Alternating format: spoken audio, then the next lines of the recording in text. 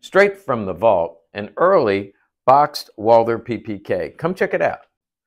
Early boxed PPK, you can tell because it has the oval with a handwritten serial number. Under the lid, we see the original cleaning rod with packing material and also an early variation of the Walther manual PPK.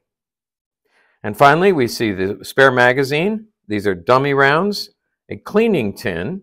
It's the original cleaning tin with a picture of the factory on the outside. And then the Walther PPK that comes with it, RZM.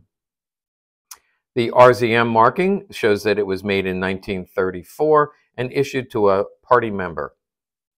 And now for the money shot, it was muzzle numbered, which means it was issued to the SS. How do I know that? Check out my book. It's available on Amazon.com.